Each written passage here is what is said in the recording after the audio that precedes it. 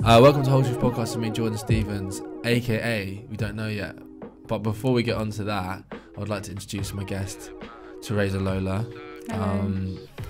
You are now the Young Poet Laureate of London, which is an incredible achievement. And you are yourself, of course, a writer, a poet, a performer. Are there any more slashes, would you say? No, I'm not. No, any more slashes in the bio? No, there aren't any. No. I suppose, can you be a poet and not subtly be an activist? Are you kind of an activist just in being a poet? I don't think I've ever referred to myself as an activist, but I feel like just in existing and writing in this space here in Britain, I am an activist by default. It's interesting, that, isn't it? Yeah. You got to give me a nickname right now. What's my nickname? Oh gosh. You're just gonna have to go. Blue Jordan. Blue I was thinking of like brilliant. Blue Peter. I love that. I love that. Blue Jordan, and you're wearing, I don't know. Blue Jordan. Yeah. I mean, for some reason, I feel like I carry quite sad connotations. And yeah, I feel like it's perfect for this podcast as well, Blue Jordan. I actually have been. It was weird you say that because I have been quite fascinated with the colour blue of late. I'm psychic. just because more so, I love the fact that we refer to blue as an emotion. Yes, that's very but true. There's not another colour to refer to a differing emotion. That's very true. I mean, you got green with envy, but you never say I'm feeling green. Yeah. You always say I'm feeling blue. Yeah, or like I'm feeling pink or I'm feeling red. It's a fascinating colour, yeah. Yeah, and I think that's interesting, and also because blue is actually the shade of many incredible things, such as the sky or the sea, which I suppose is also the sky. Yeah. And also, there's no blue food. Just let that sit for a while.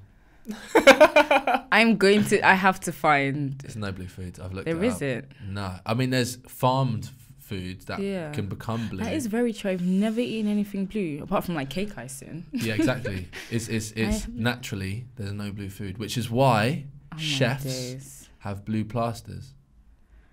Wow. So they can 100%. This might as well be my next book because it's just so much information. Wow, that's fascinating. The colour blue. Yeah, no, I was thinking about how bizarre that is as a colour. It's quite significant. All right, so let's begin with how are you? Me. As it is a mental health podcast. I'm good. I'm in a really, really good space than ever. So I'm good and chill. Whoa, so that's quite big. That's pretty much, that's totally on brand. How can you say that? It's on brand. It's you know, it's like it's a conscious move towards something, towards wholeness. Yeah. If that is a thing, the wholeness, or maybe even it's a continuous thing. It's not. I think that pressure of thinking that it's a now thing, that wholeness is something you achieve now, and wholeness is something that you have to be constantly, just gives you unnecessary anxiety. And so I've kind of, I'm realizing that wholeness is a continuous thing, and it's not. Which is why it's a circle. Yeah, very, very true. It's almost like developing. How I feel about wholeness now more than ever is really the end goal is to have a comfort with a sense of feeling incomplete in a way. Do you know what I mean? Like the wholeness is actually just a complete ease with the reality that wholeness in itself is a concept, but the idea of feeling whole is an acceptance of that. Maybe. Very true. Perhaps. What happened in? Okay, so let's try and build a couple of things into this because I don't actually know why you became a writer or when you first felt that urge. But if you could explain your relationship with writing, and also if you were wanting to maybe highlight some of the things that happened in your teen years that led you to want to work a bit on how you felt. Yeah, so for me, writing has always been a therapeutic tool. Even now, art is, of course, a recommended form of therapy for some. I started writing when I was really young, like in primary school.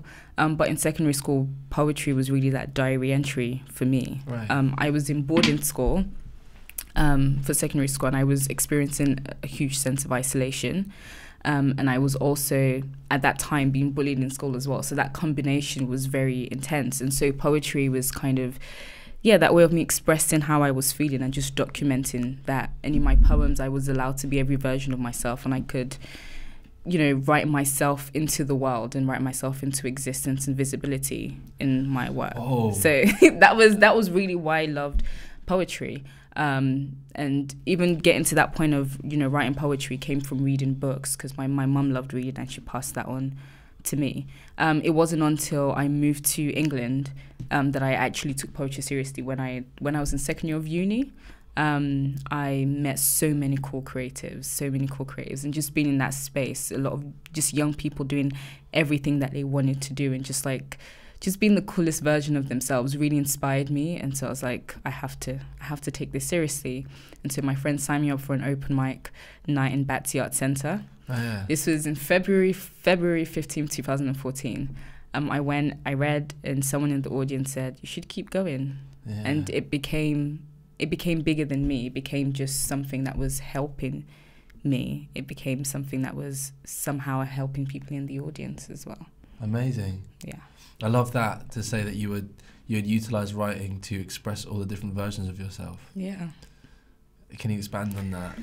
Yeah, so obviously people only know once, or what everyone knows different sides of you. And in that particular space, being young, vulnerable and isolated, people just kind of saw me as the quiet girl who never really spoke or whatever. And I had a lot of things on my mind. When you're young, when you're a teenager, your hormones are just kind of kicking, and you're a very observational person. I had so much on my mind. There were a lot of things I loved. A part of me wanted to be, a rapper. Wanted to just be like that. I love that arrogance that rappers carried. There's so many things that I loved, and so in my work, I could write myself into that. So I love just how I could just create different worlds. I could be an astronaut. I could be in space. I could just do anything I wanted to, and that was what fascinated me about writing. Yeah, totally. I like the idea of you using it as a form of expression and outside of maybe the world that you were consciously existing in, because I that's the kind of message I'd always want to get across to people who maybe haven't tried writing, because it's not always having to be an act of performance. It's actually initially always just a reflective tool. Very true. Yeah, and very I think true. That, like I remember I've done a couple of sessions going into prisons in London, and just being like, yo, for real, man, like if you guys just wrote down in any form, and some of the resistance is frustrating, not even frustrating, it's, I want to say sad, it's understandable for one, but like, it's because there's something that comes with it, an expectation maybe. Yeah. And it gets to the point where I'm like, yo, write it and burn it, man. It's not even about, It's not even about about what you're saying, how to compare. It's not like you're not failing. It's not uncool. Anyway. So this time of isolation, would you say that would be your worst period of mental well-being, or did it were there continued periods after that point where you felt? Do you know what's interesting? That wasn't my worst period of my mental health. It was after. It was when I'd moved here, and I was, I had friends. I was meant to be happy. I was meant to be whole. But I hadn't dealt with that. I hadn't dealt with the things I had battled in my teen years. And so that was probably my worst period mentally, because that was a time where I felt like I was supposed to be happy. I was doing well in school, like just everything was going well for me, but I was still feeling that huge sense of isolation. I was still very unhappy. I was still battling depression, even worse, because I couldn't open up to my friends. I couldn't open up to people in my life. I eventually opened up to my mum, but it was then when I felt like I should be. When you can't, because before being in school, I could pinpoint something. I could say, oh, this is why I'm feeling unhappy. But then what happens when you don't understand why everything is going? Yeah, and people outside feel like you are supposed to be in the best place in your life. So I think that was why it was difficult, because I didn't know how to explain what was happening. So yeah, that was probably the time for me, just when I was in secondary school, so like when I was doing my GCSEs. I mean, I mean that's stress worthy in itself. So it's so you have that added anxiety. Yeah, hugely. As well. What do you think about school? You got to be careful, innit, because you're the young people's laureate. The young people's laureate for London, but so no, it's great. It is great, but having that real conversation. So recently, there was not a protest. Sorry, that was when you fill out. I'm trying to. A petition. Yeah, a petition. That word escaped me. A petition for Ofsted to start considering not just the academic abilities of the school, but the mental well-being of the students, the way the school supports the students in the school. That's great. And I think it's very, very important. So I loved school. I was that nerd in school, but I think that schools should do more in supporting the well-being of the students. When I went to school, not even remotely spoken about. And when you hear, I remember being in school, I'm not going to expose the school I went to, but when you hear the word counselling, it just seemed like a very taboo word. You just thought if that person in the class is going to counselling, something must be like just no concept wrong with them. Like do you get what I mean? Like we thought something I got terrible. That when I got diagnosed with ADHD in the middle of my GCSEs and got given a counsellor. Did you tell your friends, or did you tell people in school? I almost like diagnosed myself by accident in a way. Not by accident, but I was ironic. It's actually ridiculous if you think about it. I was so bored in one lesson in IT that I was like, what? I think I would have even gone to as far as, why am I so bored? Like, it was almost that kind of Google IT was searching. boring though, let's be honest. No, it was so bad. I got a U in that, which is unmarkable. Oh my gosh, And I actually became a graphic designer after that, so fuck you. But yeah, I remember just typing in, and I kind of heard it mentioned from other students or whatever. Yeah. And I remember so vividly reading this checklist and being like, it was like, if you relate to more than 28 of these 30 points. No, sorry.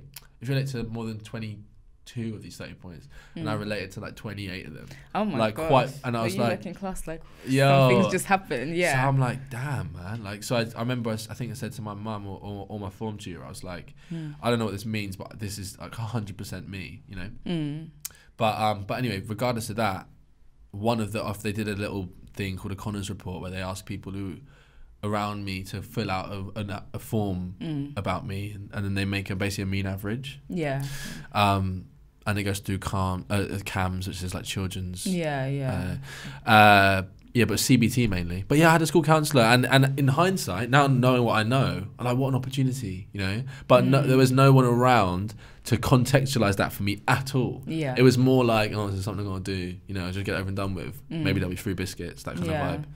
So like, I think that's an incredible potential tool. Yeah, to get schools to incentivize emotional well-being. I mean, like, why is that taking so long? No, definitely. I wish I had that. Yeah. School. And I just the same way PE is, compulsory, I think that mental health education should also be, even if it's not part of the syllabus, at least something that the students are constantly reminded of. And when you began to approach your emotional world from a place that you could see, like your the rest of your life seemed to be going pretty well, have you since understood the emotions you're experiencing at that time? Do you now because you said that the scariest thing is you don't know where they're coming from.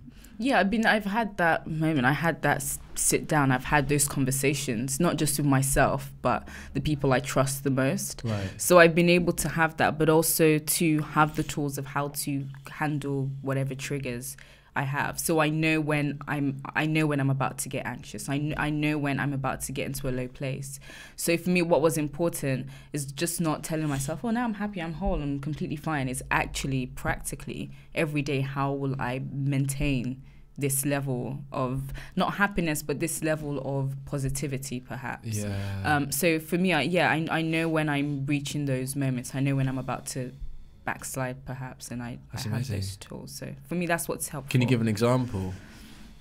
Oh, so I don't know how to explain. It's just a feeling. I know. So basically, in terms of anxiety, I just have those moments where I just completely go blank and I just start thinking about everything, like back from like when I was young, and everything just comes rushing down. And in that moment, I just like completely have a breakdown and I just like weep. Whoa. And I just for me, that I just become anxious, and then everything just kind of circles in my head. For me, that's what happens. And so when I'm about to have that moment, I just kind of pause. My mom and I go to Costa, and then we just like chill and just talk through, and just talk through everything, and I just kind of relax a bit, and then I mean that's what a cathartic tool, talking. Yeah, so for me that's what works. For everyone it's different. And I reckon we could stretch to talking being almost always talking therapy is kind of not everyone is comfortable with it. Yeah, of course. But it's weird. I don't run to the page. I have to first talk about it. Oh my God, because it's from what I understand, it's an energy, you know, like anxiety and depression.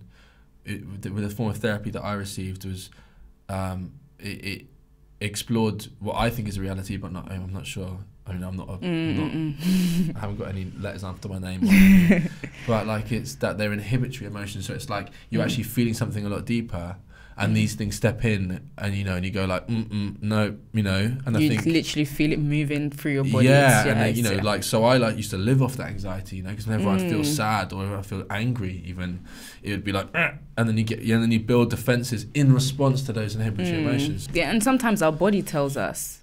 Because everyone has different ways. I know that my hair just starts to react to how I'm feeling. Really? It's the weirdest thing. Your hair? My hair. No, it's like, it's funny. Like I literally, I knew this like during my GCSEs. I just started losing my hair. I just started losing like my edges. And I love my edges. Yeah. But like, that's how my body reacts to stress. That's how my body reacts to me being anxious. Oh my God. And it's like really, and some people, they lose weight. Some people just start eating more. Like everyone has different ways in which their body reacts. Defense. Defense. And coping mechanisms. Understanding your body as well is not just how you're feeling, but physically understanding how your body's reacting to mental health. What would you say your best period of mental well-being is? I would say... What was? I would say last year and this year. Great. That was really when I came into myself as a human being, but also as a poet. It's because I've been writing for so long, it's been reflective of every year my journey in life. And I would say last year, I just came into my own, and I just became very confident in myself, in my voice especially, and just understood that everything will be okay and not everything has to be perfect. And thinking of I am whole, that I don't have to feel whole every day, but I have to feel like I am like aiming towards that. So I would probably say last year, and it's just continued, and That's great. Yeah. You have just released a book called In Search of Equilibrium. Yeah. Which is wonderful. Thank you. And I was at the launch of. Yes. I was a little bit late. But not that late. I was technically late enough to have to wait for one of the first poets to finish. Oh, okay. So I still got to see me. Actually, why did I just drop myself in like that? I could just totally ease I didn't even know you were late. Oh. Because I was sitting at the front, like I couldn't see people coming in. Oh no, I was on time. Oh, okay. Yeah, it was honestly fractions. But I love the book. I was obviously got a copy and saw you read from it, and actually sort of did see the majority of poets supporting you. But you said something it's in one of the poems, I think, when you say that grief is a universal language. Is that in the poem, or did you say that? I said that during the Q&A. You said it during the Q&A, that was it. And that stayed with me.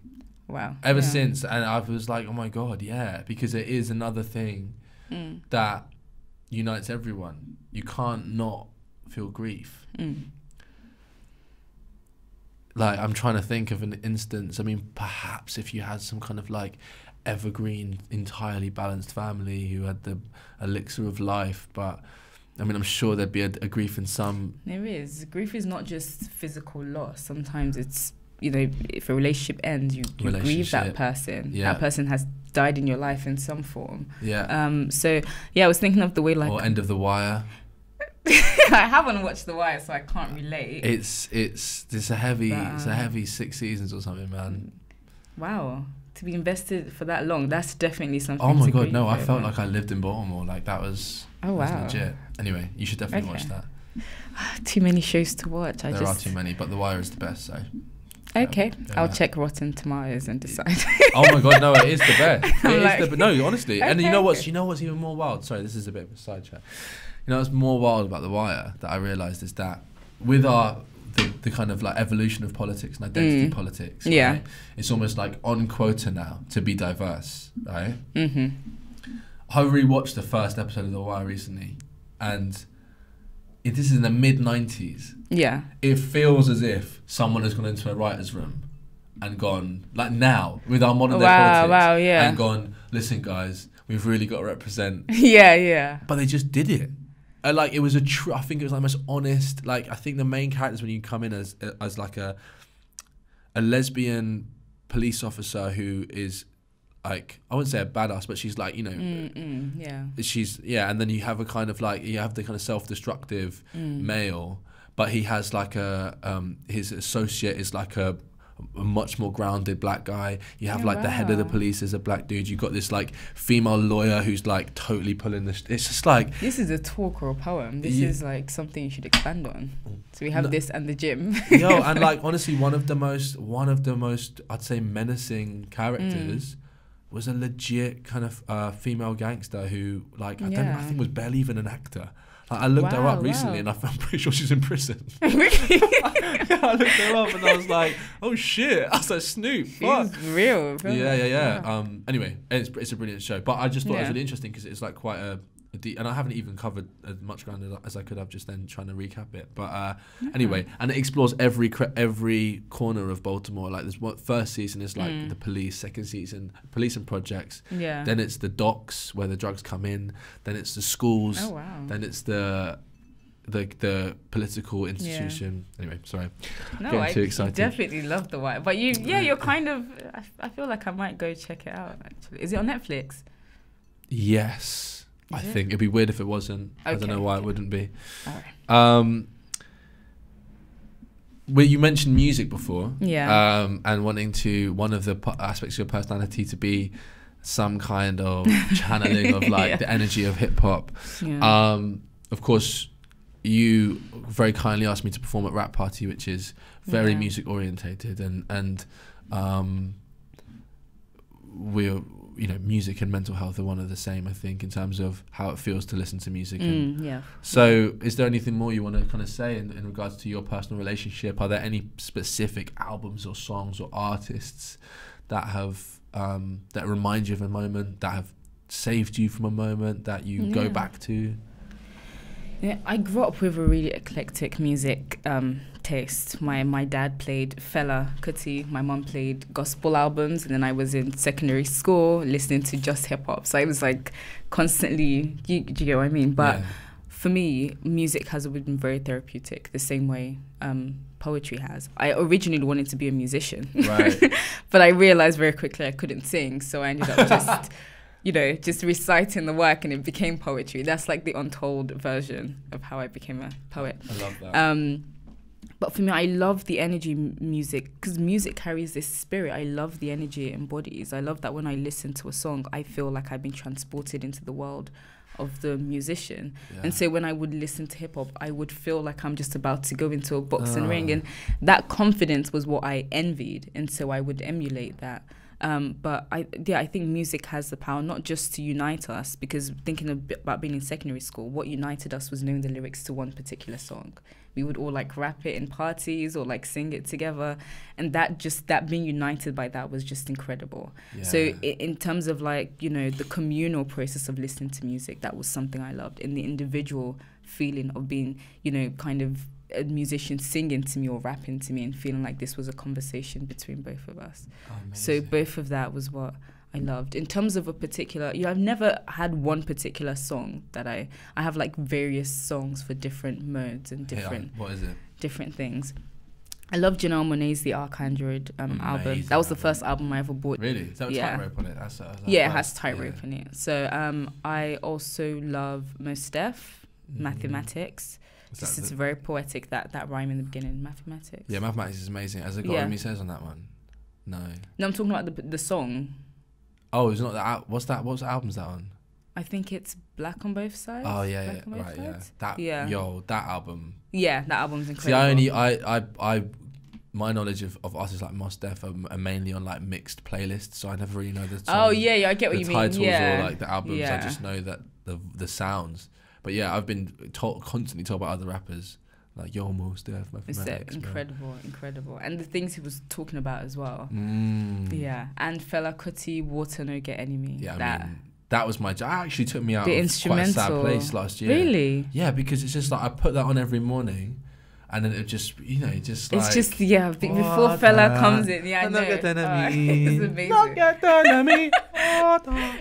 That is exactly how it sounds.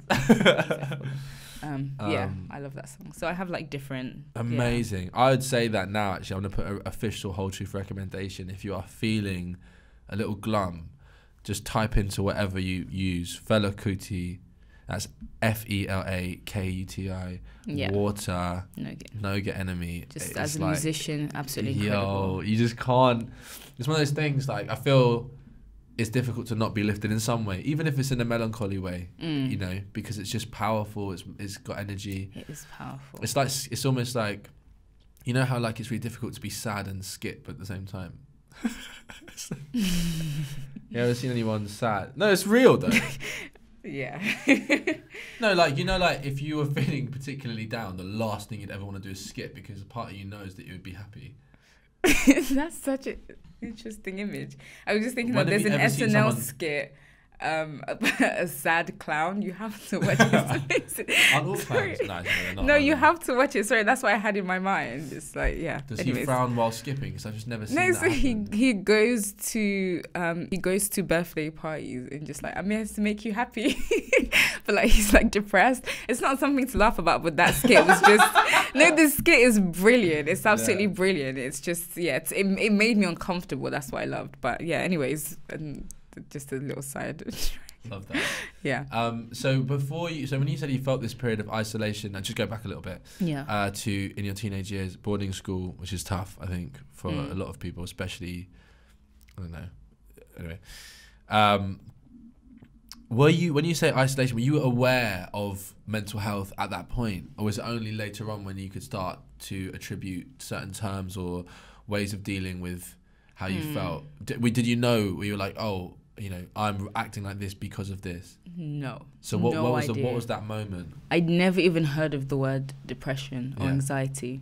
Even the word I am upset. It was when I moved to. I mean, now that conversation is happening a lot more in Nigeria now. But it was when I moved here. I was like, why are people saying I am upset? Like, even just people saying I am upset was like really weird to me. Like, who cares if you're upset? Like, that's not something. Like, genuinely, that's how I felt then. I had no idea how I was feeling. I just thought it was. I just thought it was me not knowing how to socialize with other people in my year. I genuinely thought that was what it was, because I'd always grown up being the shy girl. So I just thought it was part of that. Right. So I had no idea. I'm just trying to think of when I had that moment. It came much later, actually. It came when I entered university, because it was when I left university that I decided that, I need to actually deal with this. It's interesting from a cultural... Oh, and were people starting to say terms then? I became, aware of it. Yeah, I became more aware of it. Do you think, I'm intrigued by that cultural difference. Like, would you say that for that reason... Do you know what I mean? Like, do you know what?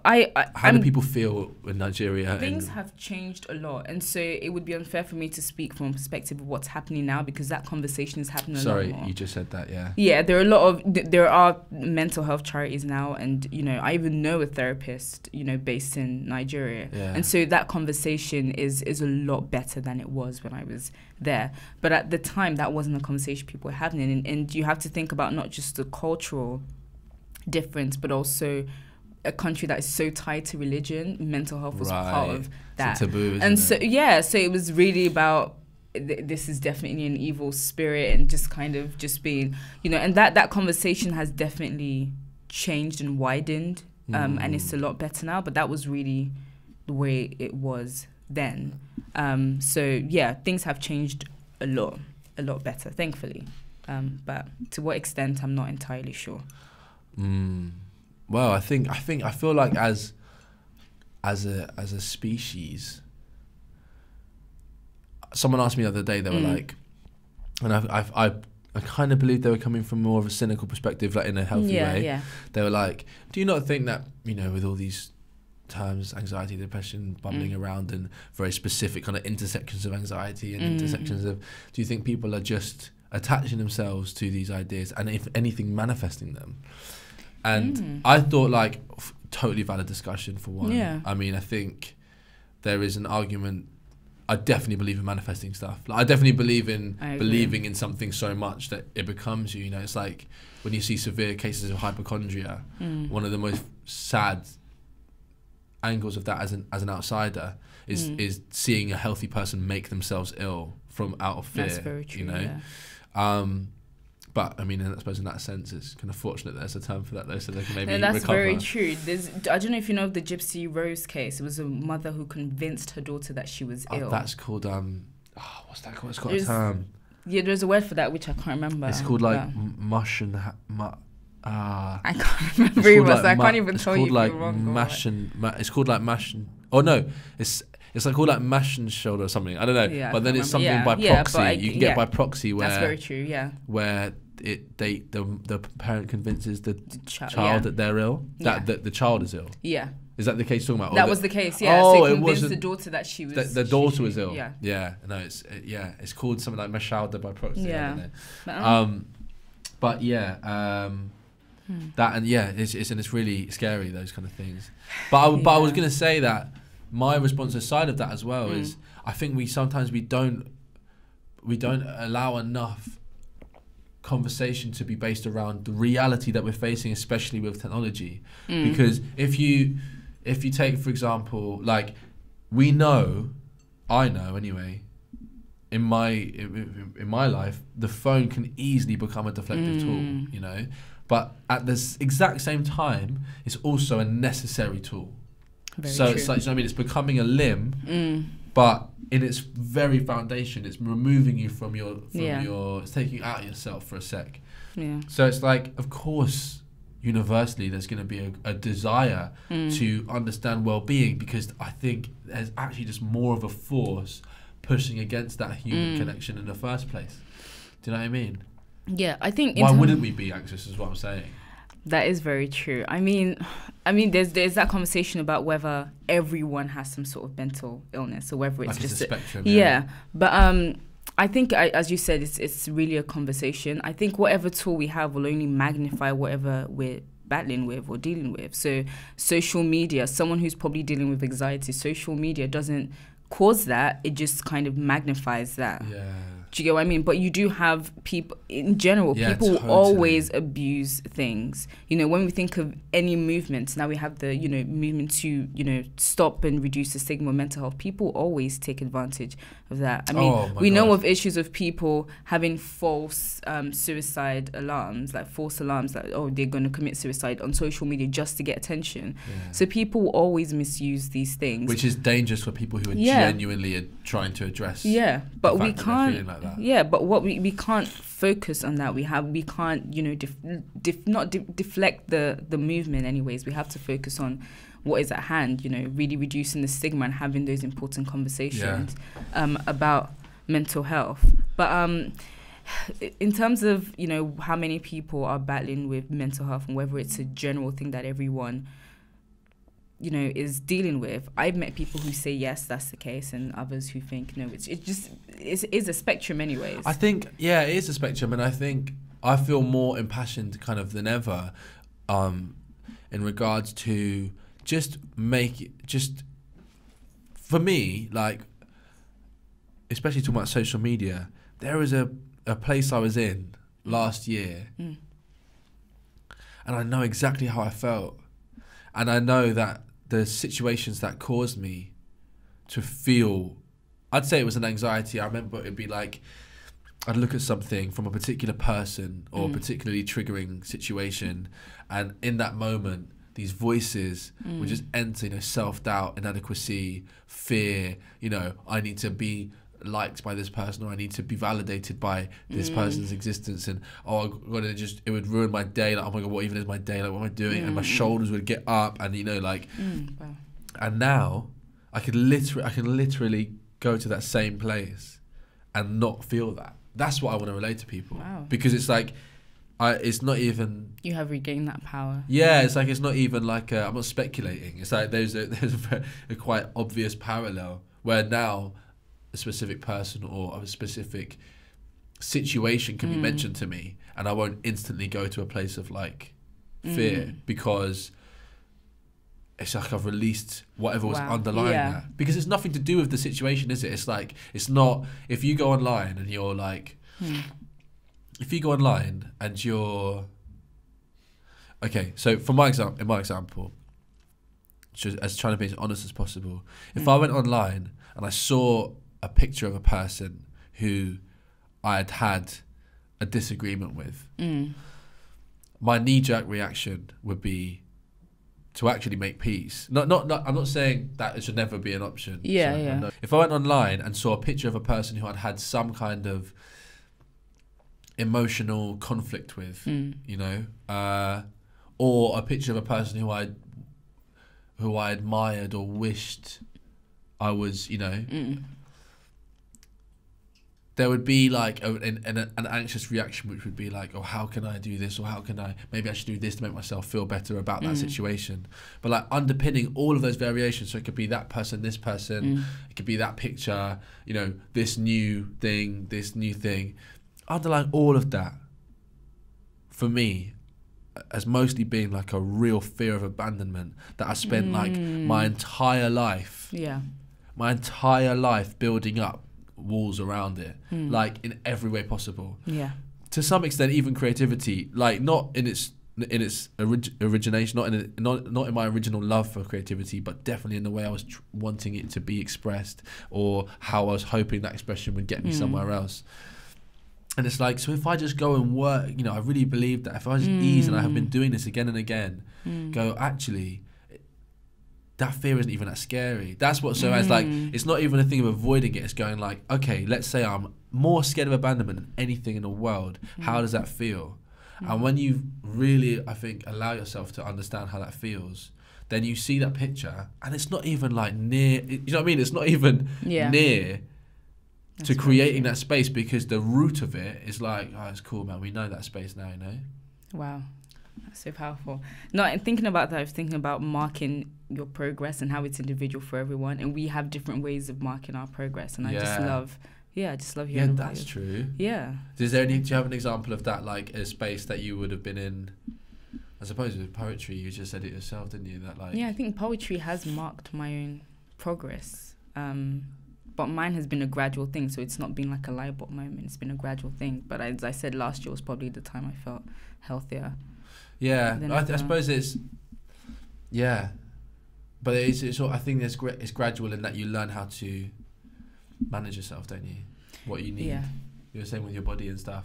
Yeah, so for me, I've learned how to. So I know when it's about to happen, and I'm able to kind of take a step back and just reflect.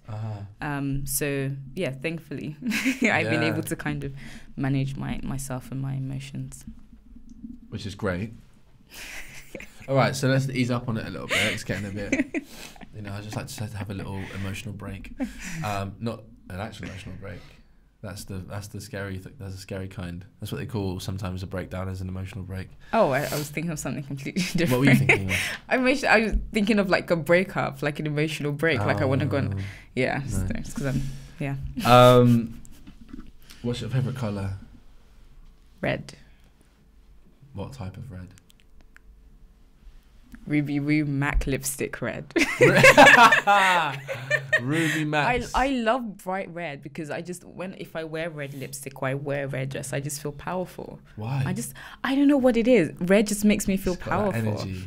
I mean, even if you think of the movies, whenever like the woman like the sexy assassin's about to come in, she's gonna have a red lipstick, red dress. Like it's just and heels. So I don't know. Red just makes me feel powerful. Dragons. No. Fire. I'm not really into dragons. What do you mean in terms of red? Like red drag?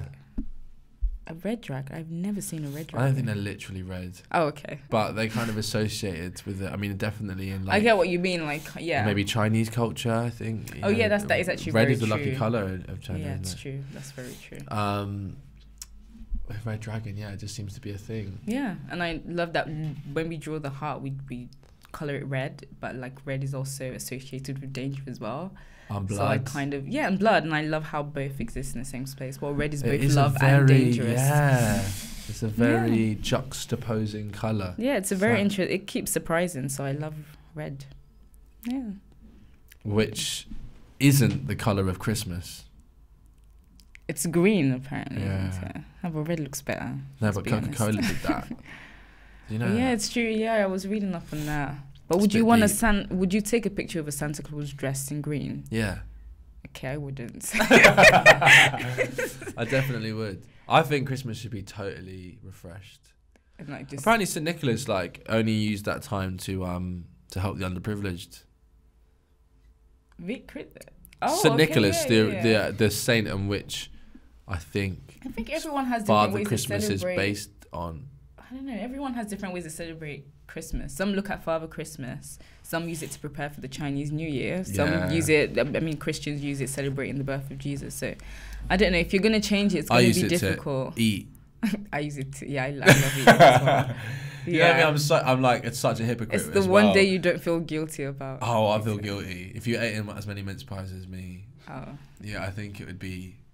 And I'm a hypocrite as well because it's like I'm definitely a bit of a Scrooge, you know, just because because I'm not a massive fan of consumerism culture. So it's like when it comes around, especially in the UK, not so much in other countries, but it's like all encompassing. It's like you gotta spend money. I don't know. I know. People always go. Yeah. You must spend money, you know. and it's like, and mum must cook the turkey, and dad, and actually maybe dad cooks the turkey as well. It doesn't matter. And if you're not participating in that, you're probably seen as like lonely or something. Yeah. Right, and then I get all like worked up by that. But then BBC Two probably will play Rush Hour, which is like one of my favourite films. Oh, and then like, and why did they play it over Christmas? It's not even a Christmas movie. It's nothing to do with Christmas. And then the mince pies will come out, man, and I'll be like, I hate Christmas while my face is stuffed with mince pies. All right, what's your favourite shape? Yes, you got that. I saw it. I thought you got that. Is that it's not really perfect. Yes. You come in repping, mate. That's actually. I have to say circle. I can't say triangle. You can say triangle if you want. You can actually say something really obscure. Thought of, I would say circle. Yeah, I would say circle. Because it's just everything. Yeah, I love it's a circle. It's the start, it's the end. Yeah, I love a circle. Also, if we didn't have, I mean, there's no way we could. It's the most interesting shape, in my opinion. Yeah. I have a poem about a circle in my book. Yeah. Yeah.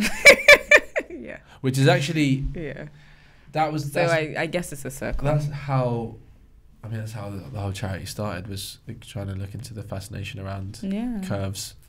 No corners. Yeah. I mean, you just covered an incredible amount of ground. You actually said some ridiculously amazing shit. Oh, really? Yeah, just thinking in my head, I'm just like, yo. Right.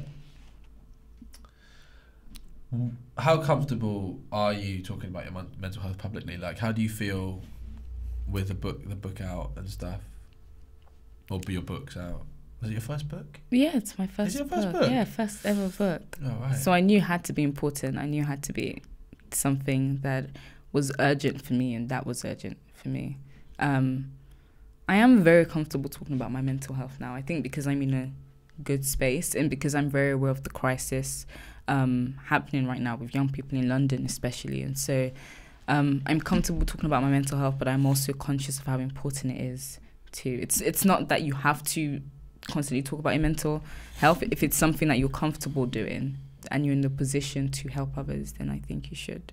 So yeah, I am. I'll give it your best shot talking, you know.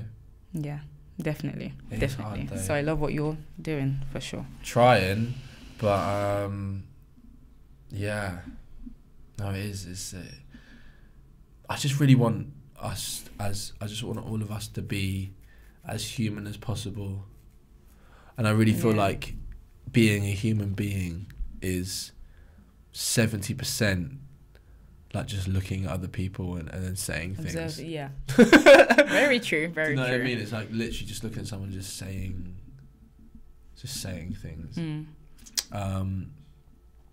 What do you have any practical advice in terms of looking after mental health, or just examples of stuff that you do? Is there like a daily practice? Is there like a there are a lot of resources available online. So a lot of resources. So if the issue is anxiety specifically related to social media, the internet is a great tool. There are a lot of literally step-by-step guides of practically what to do that could help you. So I would say the internet, this is not just for me, this is in general for any young person listening. The internet is a really helpful guide. A lot of charities on their website will have those guides.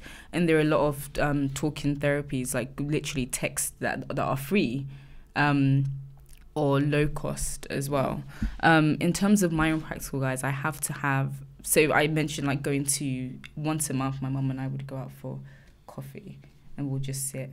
We'll just talk, and it's just that day I usually don't do anything, and it's just both of us. And I also once a month. Yeah, love that. For coffee. It's quite cinematic. Yeah. Don't tempt me because I would then film the next one. Just saying. And I also have a day a week where I just reflect while I'm just in my room. My mum does it, and I think I kind of learned it from her. She's just in her room, and no one can knock. She just sits there. Wow. Yeah, and she just reads. For how long? Usually for like a few hours. She'll just read and just like we don't knock on the door. We just kind of leave her. So like, I always have that period of reflection where I'm just on my own and I just reflect on the week. How is it going? What do I need to do? How am I feeling emotionally, mentally? I love that. So yeah, these are like my two things. I have to have a period of reflection and then a period of conversation with somebody else.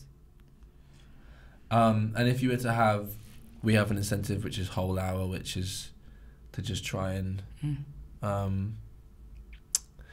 encourage those, spending a lot of time interacting with technology, or maybe in like a high pressure job or school, to dedicate an hour of their time to themselves in the most natural way possible. What, a day or ever? No, an hour, just an hour in the day. But hopefully every day, hopefully more than an hour. But what would it be that you'd do? Quiet time. What more do I do? What would it be? Would that be how you spend your hour? That would be my hour. Yeah, just quiet time. Love that. Quiet time. I just love that as a phrase. Quiet time is important. Yeah. I remember I tried to take a silence for comic relief once. For how long? A day. I think it was the hardest thing I ever did in my life. I can't. And you know what? This is not even a lie. I found the book that I was using. So like this is I had a book with me that I'd write things on in the day. I found it the other day. Days. It was from when I was like 10. Just the things I was like, I think I from memory it was like the least profound thing. Yeah. It was like no. I think I just written like, can I go to the toilet? I'm everything you're telling me. I'm just thinking, no, you could do it for this. That is something you can expand on. That is amazing. I mean, one thing I've learned with working on myself is to not feel silences. That was just my go-to. I was even one time. I was actually invited to a dinner party to fill silences. Wow. Like, I was literally brought by a friend because there was an awkward situation between 4 people there. Yeah. And he was like, yo, just that come is through. A job to have. You could literally... Yeah. Just to be quick, like... if there was a moment when they were like, oh, yeah, we did that. And I'd be like, I love apple pie. That is amazing. Just go insane. Oh, wow. No, silence is a fascinating thing. But it's so powerful. It is. There is this guy, I watch random stuff. He was signing for 54 years. He gave a TED talk. Sorry, what? Yeah, he gave a TED talk after breaking that silence. 54 you have to watch years? It. I will send you the link. I don't believe it. I think it's... should I check now? I don't know, my phone's like falling. But he was silent for a very long period of time. I think it's 54 years. But he gave a TED talk after. But wait, was this the decision? I can't remember. I just remember watching it in a classroom once. Oh my God. Yeah. But he wrote things down, right? I'm sure he did. That would be bizarre to just... You gonna look it up? Is it John Francis? That one? Probably. Oh yeah, it was John Francis. Woof, with the knowledge. No. Well, is there anything else you'd like to say? Not necessarily. No. I'm looking forward to the hearing. What are your socials again? It's at Theresa. At Theresa_Lola. Yeah. Yeah. With Theresa with a H. So THERESA_Lola. Sorry, say that again. THERESA. So Theresa just with a H. I know, but you said _A so fluidly. Really? That was like THERESA Lola. Lola. Wicked. All right, awesome. So yes, I hope everyone follows you and sees you embark upon the most exciting points in your career so far, which is great. Yeah, I hope so. Thank you for having me.